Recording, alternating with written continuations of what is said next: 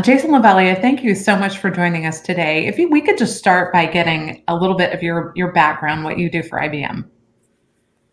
Well, thank you for having me.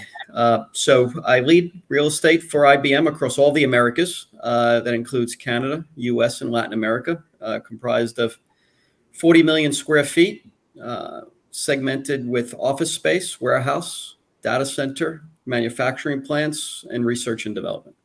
Thank you very much. Now in terms of COVID and this whole global pandemic issue, you moved 95% of your global employees from office to home. How were you able to pull that off? We really took a kind of a very proactive approach that started with focusing first on where our central workers were located and the missions that they performed and whether those needed to continue. And the answer to the nature of them being essential was yes, they needed to continue. They need to continue for the benefit of all of our clients and all the companies and industries that depend so heavily on IBM to be successful, and many of which even more importantly through the pandemic, when you think of healthcare and the financial industry and so on and so forth.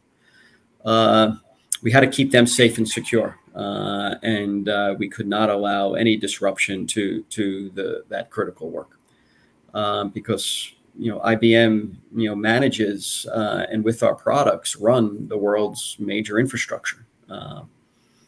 Secondly, after we worked through that, we turned our focus to the remainder of the population, and we were well positioned with equipment and tools and our practices and policies to already support remote working. We have several businesses. GBS is our consulting business. Global Markets is a sales business, and the talent within those organizations are already very mobile to begin with. So that was not a heavy lift for IBM because of the way over the years we've enabled our people to be and work flexible. And then the last element of it was really the creation of some new policies and processes. I mean, we're in unique times, and unique times required us to really rethink ultimately how we were governed and how we delivered the business, and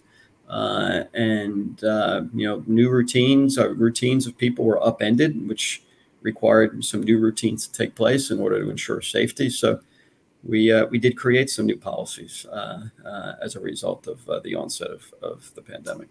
Now you developed a return to workplace playbook. Can you tell us a little bit about that playbook? Sure. That was really the start of the kind of the new institution of policy and process.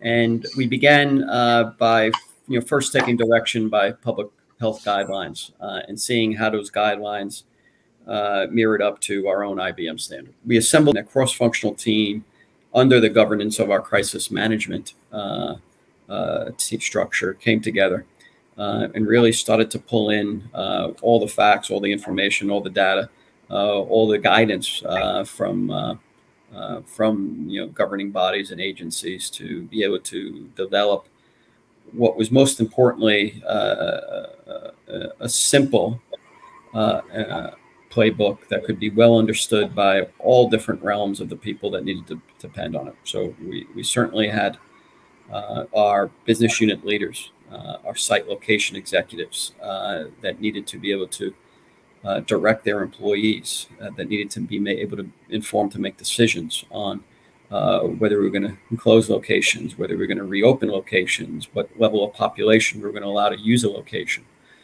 Secondly, it was critical for us from an FM standpoint, because we had to give direction to our facility management organization on how they needed to clean locations, how they needed to prepare locations, how we needed to stock locations with PPE and other types of equipment, and do so in a very strategic fashion to ensure that we could support the people that would need to show up to that location in the most efficient way possible. Those different perspectives and the various items outlined in a really simple format. We did our best and allowed us to deliver a level of consistency, which, when you're looking at an organization that has hundreds of thousands of employees and in over 100 countries, Being somewhat consistent in our approach allows us to ensure we can be scalable, and we can be repetitive, and most importantly, we could be very nimble and expeditious, and ultimately how we did react. I would say lastly is, although we continue today to try and make sure that the playbook is not overly complicated, it's simple, that all levels of our organization of service providers, when they read it, have the same understanding as to kind of what the direction is. Also acknowledging that at times it needs to be revised and it needs to be reissued because learnings adapt and evolve and change, and it's important for us to be dynamic and take those learnings and allow us to pivot, adjust, and modify accordingly, and then supplement that with communication and training for our people so they are aware of the changes. They know why those changes are being made, and likewise, we real estate and our FM teams are able to communicate expectations back as to when those changes will be implemented. Sounds like you could teach a course in change management. That's almost literally word for word some of what we talk about in the FM world, and how to walk people through some of these really challenging situations and trying to message that. So let's switch over to technology and talk about your evolving technology needs, and how did that evolve during the pandemic?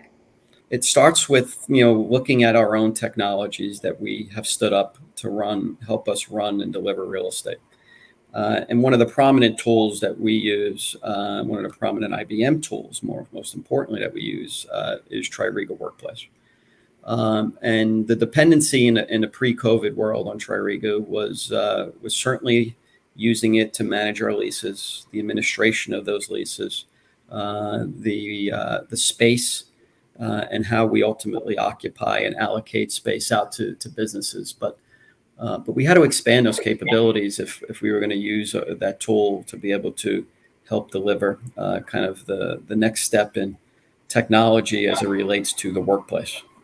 And that's not only through leveraging the tool to be able to make reservations and ensuring when you do reserve space, you can do it in a way that embodies the standards of social distancing, but also do it in a way where it really helped us deliver the business better.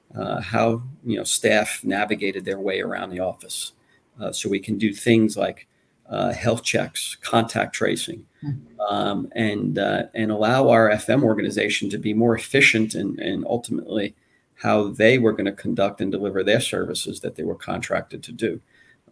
So making sure that where we did have rooms utilized or desks utilized, that we went in right behind them and cleaned. COVID definitely has taught us to be very flexible, very nimble, and it's taught us a lot about what's really important. What do you have to distill down to? So in thinking about the future of workplace, and you sent everybody home.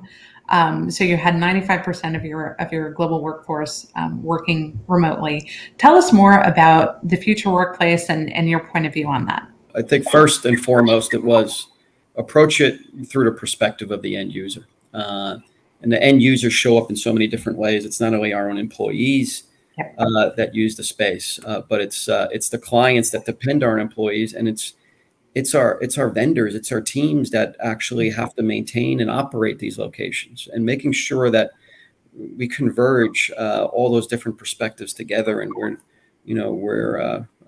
delivering a future that ultimately is driven by the outcomes that we want to achieve. There's the risk of not being ready and really discouraging your employees and your clients because they're celebrating the ability to come back into the office and then realize that it feels or it's different and not necessarily delivering any level of experience that we would suggest or could suggest that warrants people wanting to come back into the office. So being out ahead of it is critical, and being able to recite back to our employees at touch points as to what we're thinking, how we're evolving our thoughts. So it is not a surprise when they do come back in, and there's expectations, and we get feedback on those expectations that allow us to again be nimble in how we adapt. One of our core principles is giving people the flexibility to work in an environment that makes sense for them and the types of activities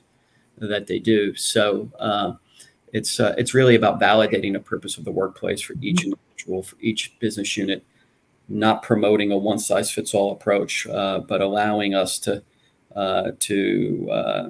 tweak and to cater to the different types of functions that the businesses need. It's also enabled, real estate and all the different components of real estate, FM included, to really have their voice heard and really be able to move the needle on some of the initiatives that we want to deliver upon. For many years prior to technology, facility management was always thought of kind of a service provider industry or service provider function, and yes, that still is the case. But with technology, it's allowed us to be very much more of a strategic discipline within real estate, and I think with the technologies that we have employed here, it demonstrates that this is not just about putting out fires. This is also about being thoughtful and strategic in how we plan for the future. I like how you put that it's really enabled a more strategic approach and enabled FM to look more like the strategic discipline that it is, and kind of highlighting that role change. Mm-hmm. Certainly, and it's validated that there are great benefits for bringing together people in person, and that's a lot of what we heard. As much as people enjoy at times the flexibility of working remote, the same people enjoy the flexibility of coming into the office when they feel that there's benefit for them to come in the office. That's where we see the human moments taking place. Mm-hmm. That's where we see the chemistry between people. Right. And the community, the collisions, the co-creation, the innovation, the transformation, the fun and excitement, the pride that people have, within our organization at IBM, and the rich history, shows that the workplace really is our opportunity to be a physical representation of the brand and the core at IBM. So as you think about lessons learned and kind of what you've gone through in this last year and a half now, what are some key lessons that are enabling you to serve IBMers better? We took an opportunity to survey our employees, and we received a significant response rate back. Almost half of our employees responded. And of those, about 75% of our employees answered the question that says they feel IBM will absolutely do everything in our power to protect them. And that's really, really encouraging to see, and it makes me feel good about the way, the business is run here at IBM, that we've established that level of trust and confidence through our real estate team, through our practices and policies and processes. And that enables us to continue to build the champions that we need within the organization to help promote the constant, evolution of the workplace, the evolution of the way we deliver the business, because we need the sponsorship that will stand behind us and promote that they're totally enamored and thrilled with the way real estate has helped respond through this pandemic. So that's one. Secondly, it's I think a lot of it comes down to looking at people and saying sometimes, I don't know the answer to certain questions, and being very transparent about it. These are unique times, and while people want answers and hope to get answers through the questions they ask, I think by constantly being open and honest and transparent, you build that level of respect that when you do tell people things and the direction we're headed, or instruct them in a certain way, that's why we're able to deliver a 75% trust rate, because in the same breath, they also hear us, admitting when we're still working to kind of figure out the best solution. I think the other aspect is just be an active listener. There's the physical aspects of, how we are addressing the current situation, and we can visibly display that through the things that we're doing, how we protect people through the health checks at the front door, and through the technology that we're deploying and have deployed that I mentioned. the separation and social distancing that's taking place, the reconfiguration of how we deliver food and amenities. We learn every day, right? We learn through our people what they want, what they need, what's going to get them comfortable to able to come back in the way that they were operating pre-COVID. And kind of that's, if I could leave something on kind of our FM counterparts throughout the world, it's make the customer feel like their opinion matters, because without the customers, there is no real estate organization. Mm-hmm, mm-hmm. I fully agree. Well said. Well, Jason, thank you so much for spending this time with us and for sharing your experience and your the wisdom and knowledge that you've gained through this pandemic and what you're still working on. I think this will be such a good help to others in the FM community. Thank you so much, and thank you for affording me the time to share some of our thoughts and insights here at IBM, and I appreciate it greatly, and we all do here on behalf of IBM. Thank you.